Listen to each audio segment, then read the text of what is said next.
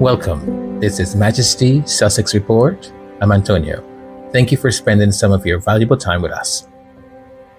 What would you say if I told you that a woman is being publicly lynched every day?